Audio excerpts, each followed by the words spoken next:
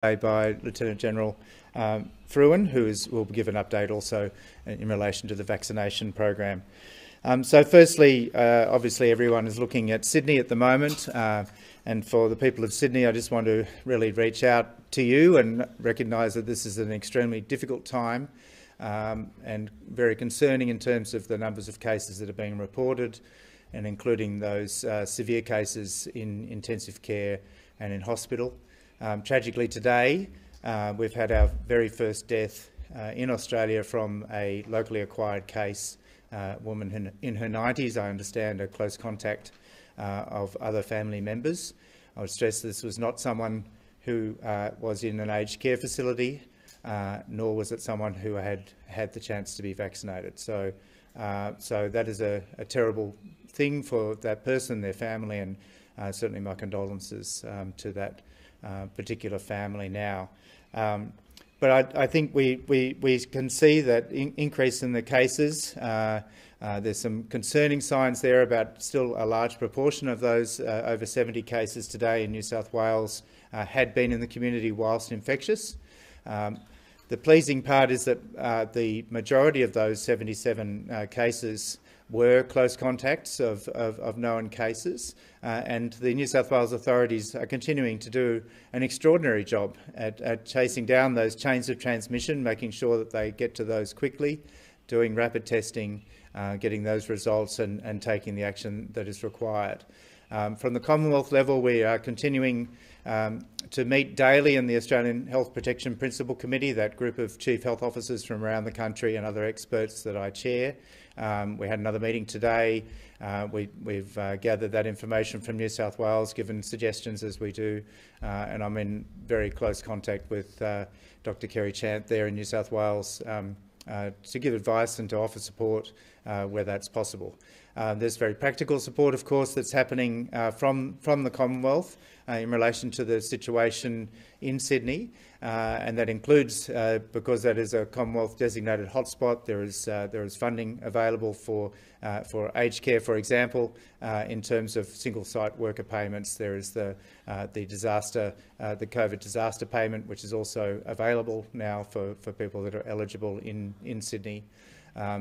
There is a whole range of other supports that's going into aged care, including our teams doing testing within in-reach testing into aged care facilities, as well as offering vaccination to those that may not have taken that up on the first and second round of in-reach vaccination.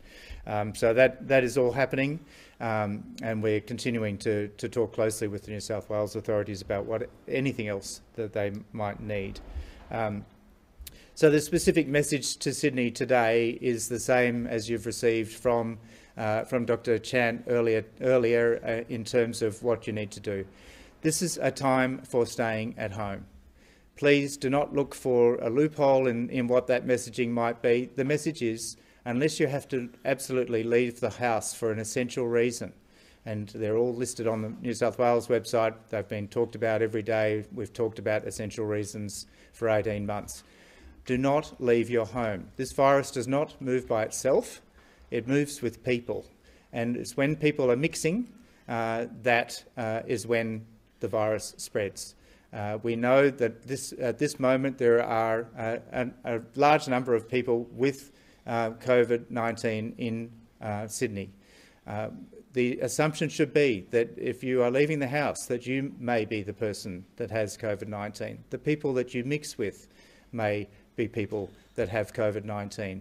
This is a risky time for Sydney. We need to take those messages very clearly and carefully, and that means stay at home unless you absolutely need to go out. The other completely important part of that message is, if you are asked to get a test, get that test as soon as possible. If you have even the most minimal of symptoms, get a test. These are the ways we will be able to chase down those chains of transmission, block them and stop that spread. The virus does move with people. The third clear message is we can all get COVID-19, and some of us, as we've seen in Sydney in recent days, can get severe illness. So this is not a time for complacency. It's not a time for frustration. It's a time for actually recognising that and taking that responsibility and for yourself, your family and the community. On that basis, there will be a new ad that will be running from advertisement from the Australian government tonight. It's quite graphic. We're only doing this because of the situation in Sydney. It will be running in Sydney. And the messages will be clear. Stay at home, get tested and book in for a vaccination. They're the three messages on that ad. So watch out for that. It is quite graphic and it's meant to be graphic. It is meant to really push that message home that this is important. My final thing before I hand over to General Frewen is in relation to Summit Aged Care in Baulkham Hills. This is where there is an active outbreak in that aged care facility. There is a lot of work that is going on from the Commonwealth in conjunction with New South Wales Health and the local public health unit, as well as Westmead Hospital. There are 6 residents that have been removed from that facility and transferred to hospital for their best care, as well as to protect the residents of that aged care facility. 5 of those 6 were fully vaccinated. Unfortunately, the 6th one was not, and I can report that she is quite unwell at the moment, seriously unwell in hospital. There are some aged care workers that have been involved in that outbreak, but that is under control. It's not spreading through the Summit Aged Care, mostly due to the very high vaccination rate. 2 doses of Pfizer vaccine in that facility, as well as all of the very strong work that's being done with extra workforce, 130 workforce that have come in through the Commonwealth mechanisms, as well as PPE and other infection control procedures. So I will leave it there and pass on to General Frewen, and then I'll come back for questions. Thanks, Professor. Good afternoon, everybody. Like Professor Kelly, the members of the Vaccination Task Force are monitoring the situation in New South Wales very carefully, and we are also working closely with the authorities there. But today I also wish to make another announcement. You've heard me speak a lot about vaccine supply, distribution and administration in recent weeks. Today I really want to focus on the communications around the vaccination and the important message that we need Australians to get vaccinated as quickly as possible. And today I have launched the next iteration of the communications campaign. It's the Arm Yourself campaign, and materials have already started to run on billboards in social media, and you will soon start to hear them on radio and see them on TV. The Arm Yourself campaign really seeks to rally Australians to both arm themselves and to arm their friends, loved ones and communities against COVID-19 through vaccination. The materials will be adapted for culturally diverse groups and for Indigenous communities, and they will be translated into many languages, and we will continue to adapt the products as we go through the rollout through this year. This, I must urge, is not the entire campaign. The Arm Yourself campaign is but another phase of this, and we will be continuing to adapt the campaign as we learn more about how the rollout is progressing and as we learn more about areas we need to emphasise in particular. In line with that, I do encourage all Australians to please go and book your vaccinations as soon as you can if you haven't already done so. But please, I also ask people to be patient as we still seek to bring more vaccines online. Professor Kelly has noted that there will also be a separate ad to the Arm Yourself campaign running in Sydney tonight. He's mentioned that it is a graphic and confronting ad. That is very much about the specific circumstances in Sydney right now, stressing to the residents of Sydney the importance of staying home, of getting tested if necessary and booking your vaccinations. That ad will run very specifically in Sydney. Meanwhile, Arm Yourself will be running right across the country and again encouraging all of us to protect ourselves, our friends and families and our communities. Thank you. Lieutenant General, on the ads, the Arm Yourself campaign, it doesn't explicitly mention the risks of COVID or even explicitly the benefits of being able to protect yourself, your loved ones, in terms of what you're protecting them from. given the concern is that the majority of Australians are a bit relaxed about the risk to themselves of COVID, is that campaign going to be enough? And why only target this sort of scarier version at Sydney where the lockdown is now, given it could be another city another time? Why not take that approach nationally? Yeah, so there have been a range of other materials available for many months now around both the risks of COVID and the efficacy of the vaccines. We will continue to provide those materials on the risks of COVID and the efficacy of both the vaccines we have available at the moment. Right now, we think it's time to help just lift the community's awareness that this is both an individual thing and a community thing. So that's what Arm Yourself is really about, is just bringing a bit more of a community spirit to the idea of getting vaccinated. And again, I've said we'll continue to adapt the campaign. We'll continue to provide that other more factual information as we go. And when circumstances necessitate it, like we think they do in Sydney right now, we will help people understand the very dire potential consequences of COVID and help to bring a greater sense of urgency to those areas where we need to. Why did you not opt, I guess, for a more flashy ad? I mean, it's been described by a few people today as a bit plain. Yep. The Albanese says, go back to the drawing board. Other countries, Singapore, New Zealand, we've seen celebrities and song and dances and that sort of thing. Was there a specific reason we didn't go for that sort of type of ad? Yeah, as I've said, this is just a next phase of the campaign, and we are going to build the campaign progressively towards the end of the year. You'd be aware from the materials that I've released that it's really October, November and December when we have the vast amounts of vaccine coming through. So we do wish to build up through the year. Arm Yourself will, over the next month or so, be adapted to help bring in the community and get the community to start participating.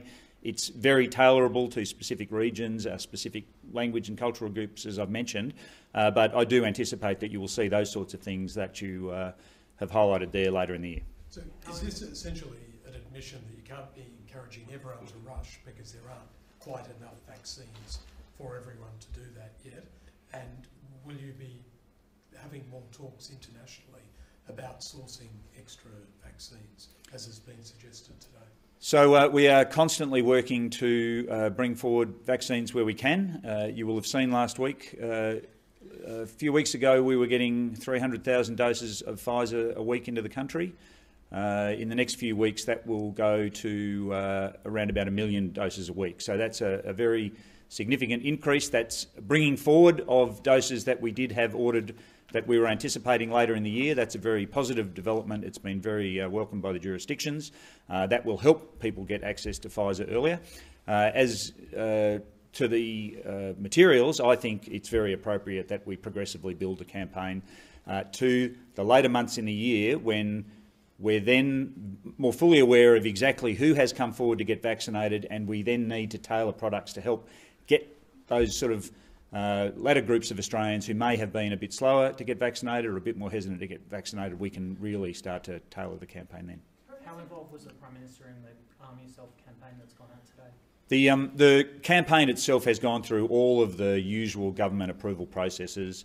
The Prime Minister is aware of the materials, but it's worked through the normal processes that the campaign would go through. Professor Kelly, could you speak to the epidemiology of the outbreak in Sydney insofar as the huge uptick in cases that's expected to continue? What are your key concerns, and is it time to see things like door-to-door testing in those suburbs or areas that are particularly producing a lot of cases? We need to understand the nature of a virus. The way I've described it to friends and family today is that the virus is like water in a leaky shower. It will find its way in this way into the community, and it will really sort of just keep moving. I think the specific issues that are happening in southwest Sydney appears to be associated with large family groups in multiple houses, and they with many of the members of those households working in essential workplaces. Construction has been specifically mentioned, but they're out in the community, and so that is the reason why it is spreading in those areas. Now, how that can be looked at, and I know that New South Wales Health has talked about this, is actually increasing the testing availability to those particular workplaces of concern. They're reaching in many different ways into the multicultural community of Southwest Sydney in particular, where there is extraordinary and wonderful groups of family groups that are very closely associated with themselves, and in normal times that is a good thing, but these are not normal times, and so that message really is stay within your own house, stay within your own family in that house, and don't go out. Professor Kelly, today Nicole Chant in New South Wales, Kerry Chant, sorry, has stressed that people should get their second dose of AstraZeneca as soon as possible rather than waiting for the 12 weeks. Can we get some clarification from a Commonwealth point of view what the recommendation is? So we have a national program, and I'll go to General Frewen in a moment about the national program and how that program is working. And so the advice from the TGA as early as January this year is that there is a range of times that you can get that second dose of AstraZeneca between 4 and 12 weeks. That is licensed for that use.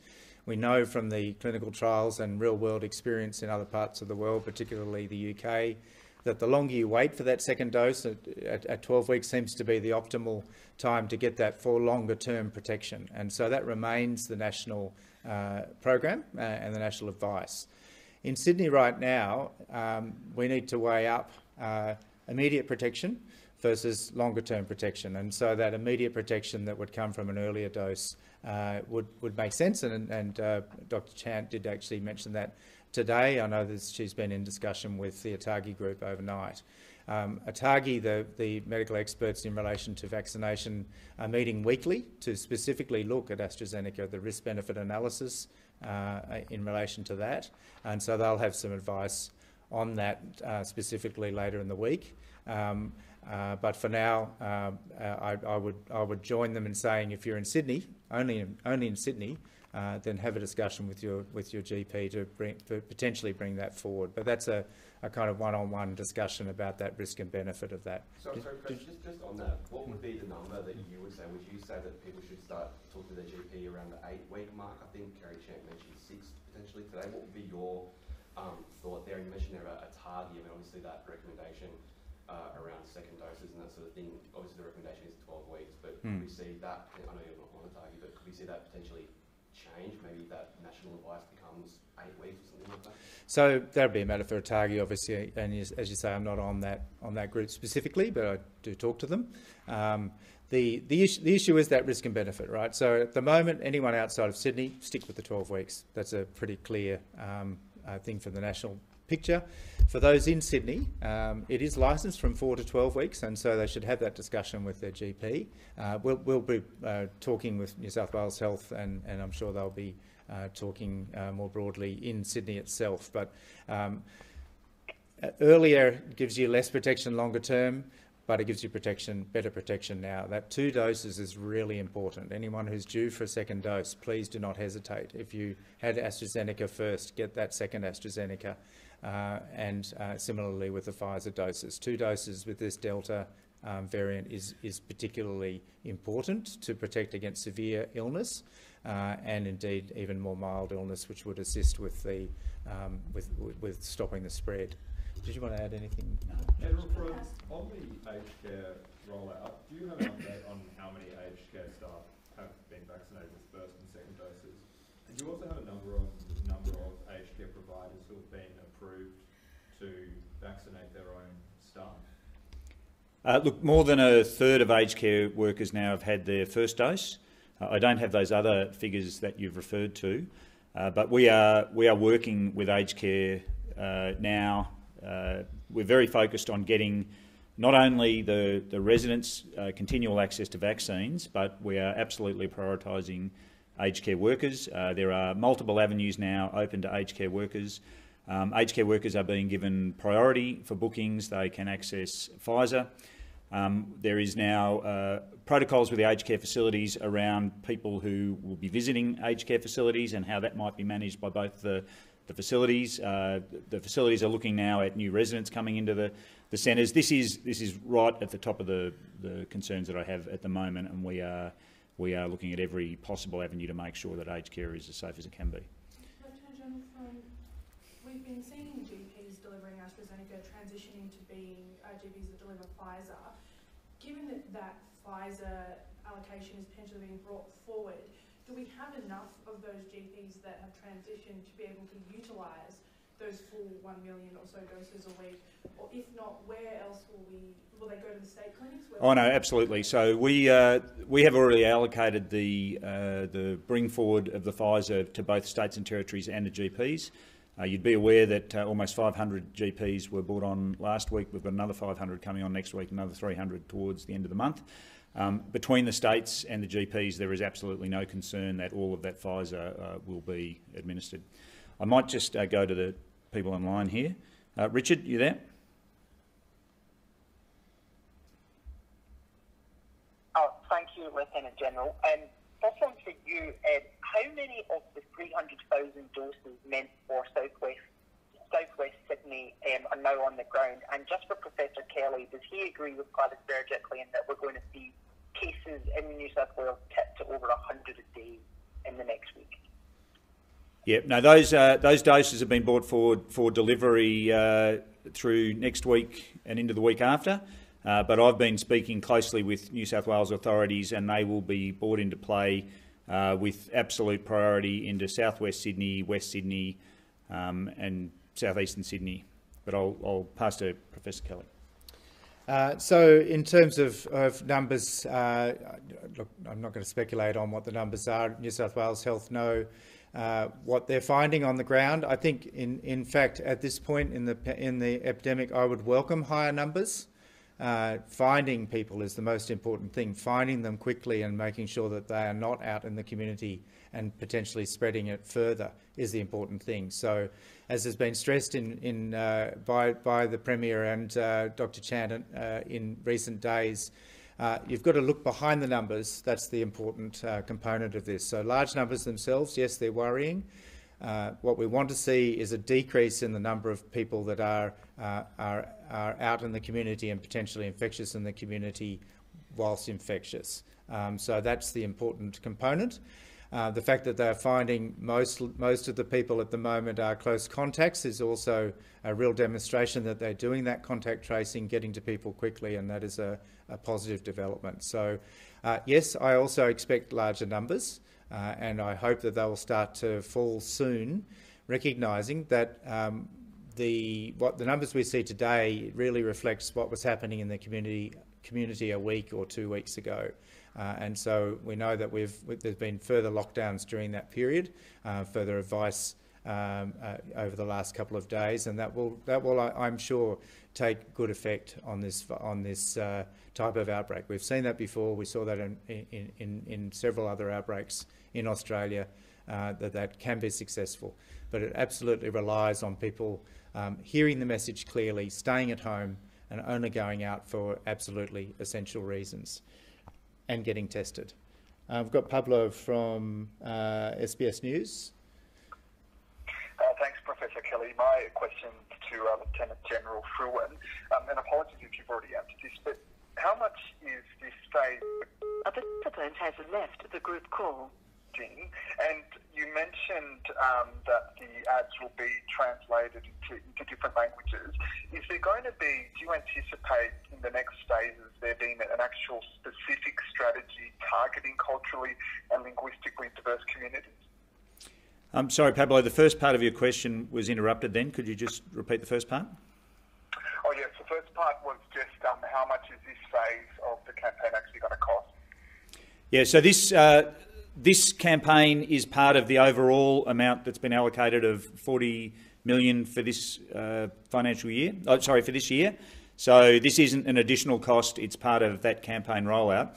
As to the specific tailoring of campaigns, we already do have some that are being worked for Indigenous and remote communities, and of course the states and territories themselves have campaigns as well, but this will really be more a process of just continual refinement, particularly as we get further through the year where we highlight areas that need additional focus. General Frewen, do we expect any Pfizer to come from the United States, and are we in any discussions with US authorities about the provision of more Pfizer? You might have seen Anthony Albanese call for that earlier today. Yeah, look, the government is constantly in both negotiations with Pfizer and looking for other opportunities for sourcing of Pfizer, and of course we do also have the Moderna vaccine due to arrive later in the year as well. So constantly ongoing. As soon as we know about any possible additionals, we'll be sure to let you know. Will there be any update to numbers in the Horizons document? I think the PM said yesterday, on Friday, that there might be. And also, is planning underway on workforce numbers for when the rollout hits the majority of the population later in the year? Yeah, so we're updating the Horizons document as we speak. We've already indicated to the states and territories the increased amounts that they can anticipate, particularly through July and out to the end of August. And we'll be making some modifications to that supply document now, because we do know what we will have for August, so we can have a fixed sort of average amount for August, and then what you'll still see in September is the range we anticipate, and then you'll still see the range we anticipate for October to November. And on workforce, both during the war game that I had with the states and territories this week, and then at the forum that we had with industry with the Treasurer, workforce is a very key consideration at the moment, and as I've said before, we're looking at all of the options about how we need to potentially bring on either latent workforce that's already out there or to raise additional workforse. Yeah. Sorry, I'm not sure if you could very but on the quite graphic ad that we'll be airing tonight, obviously there's been some comparisons made to previous public health campaigns like the Grim Reaper ad for HIV/AIDS. Is that kind of the vibe that we're seeing? He'll still be on TV in a few hours' time, but what's the sort of inspiration, what's the sort of feel of this ad that we're going to be seeing? The ad tonight very graphically depicts the consequences of getting COVID and leaves people in no doubt of the importance of both isolating, getting tested and getting vaccinated. Professor Kelly, I understand the government is considering what support might be needed in terms of mental health services for people in Sydney now potentially facing quite a long lockdown. Are you able to provide any information about that, or what is already available, any advice to people in Sydney now who might be feeling quite upset and distraught about the figures they've seen in the last couple of days? Yeah, sure. Look, as I said right at the beginning, really my heart goes out to people in Sydney. I have family and many friends in Sydney, so this is a difficult time. Throughout the pandemic, we've had very large investments in strengthening mental health supports right throughout Australia, and specifically in Melbourne and other parts of Victoria last year when they were going through this this type of outbreak, recognising it was it went for longer and much higher rates of cases. We hope we won't get to that. But these are disruptive times to recognise that. Certainly that issue of mental health support and specific mental health support in Sydney is being currently contemplated. It'll be a decision for government, obviously, what that plays out, but I'm sure there'll be more discussions about that in coming days. Professor Kelly, is there a case for the Victorian government to close the Victorian border or have a hard border, and is that something that AHPPC has been or will be discussing? So border closures is a matter for state governments, the internal border closures of Australia. Our general sense is that we don't support it from the Commonwealth, but we can understand again, as per the previous question, Victorians remember last winter and they want to make sure that they are protected. That's a matter, of course, for the elected government of Victoria to consider. It's not an easy thing to do, to close the border with New South Wales. There are many places that people can cross that border, so I'm sure it will be a decision not taken lightly if it happened. Lieutenant General, today we've seen some formal confirmation that we're out of Afghanistan. As someone who commanded troops there, your reflections, and do you think we achieved what we set out to? Look, I'm very focused on the vaccine rollout now. Very many men and women and other Australians served in Afghanistan. I think we achieved a great deal while we were there. We brought a lot of hope to many Afghans, and my thoughts are with them in this difficult time, but this is now a matter for Afghanistan to resolve. And I do just want to finish on reminding all Australians to please to go and get vaccinated, to arm yourselves against COVID, arm yourselves, arm your family, arm your friends and arm your communities, and book to get vaccinated at the earliest opportunity. Thank you. Thank you.